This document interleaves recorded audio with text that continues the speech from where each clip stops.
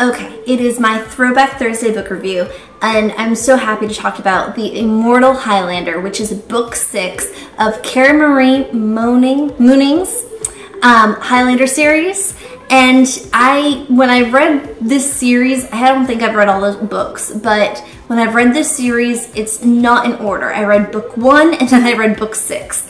And when I got to it, I believe that Adam, the main character in this, he is a fairy,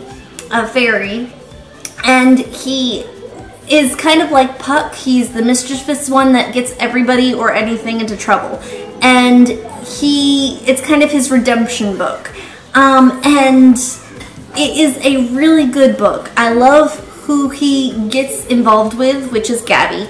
And it's kind of the whole thing of he's at a crossroads. He has things happening that kind of puts Gabby in danger, so he has to take care of that. But at the end of the game, does he want to stay possibly with Gabby, or does he want to go back to his immortal ways and be a fairy again? So I really love this novel. When I read it in 2010, I gave it 4.5 out of 5 stars.